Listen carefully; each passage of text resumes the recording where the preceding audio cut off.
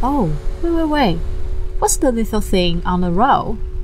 Oh, we should stop and go have a look. Hello guys. Today is a beautiful, bright, sunny day, and Mom found an echidna beside the road on the way to the mountains. What's this little guy doing?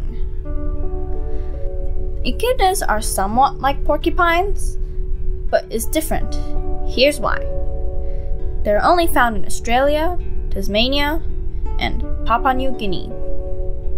Have you ever found out that the spines on the echidnas are actually modified hairs?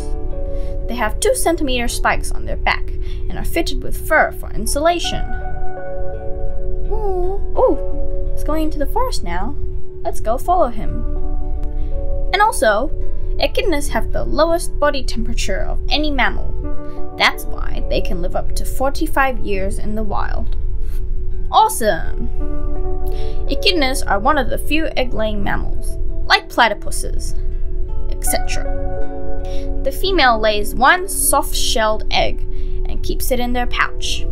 When their egg hatches, the baby is said to be smaller than a jelly bean. Wow, that's minuscule. Ooh, echidnas don't have nipples. Like all mammals, echidnas feed their young with milk, but without nipples.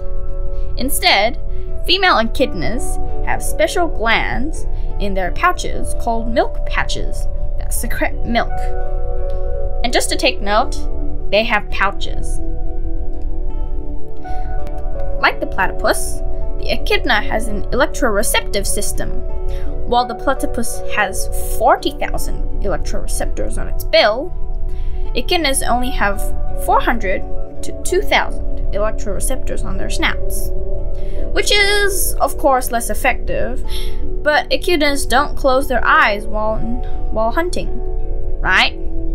And they hunt on land, so of course they don't need that much electroreceptors. And mainly the electroreceptors are for water, so. Oh, and did you know? Echidnas are toothless, so they make up for it by having a long and sticky tongue that catches ants and termites. Since they have no teeth, echidnas break down their food with hard pads located on the roof of the mouth and the back of the tongue. Looks like it's feasting on some ants, Oh yeah, you can see their tongue right there. It's very long. It's like a snake. That's their egg in the pouch. It's basically like a ping pong sized egg. Beautiful marsh. Echidnas are half aquatic, which means they can swim in water. Looks like this little guy is taking a swim in the water. They can't hold their breath for long, so they have to keep swapping air every 3 to 5 seconds or so.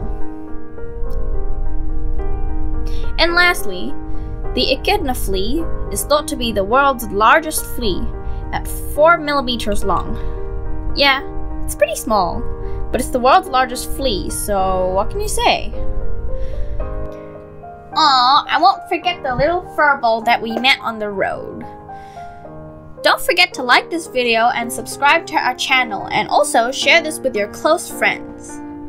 Well, I'm Wei, the commentator, and I'll see you in the next video.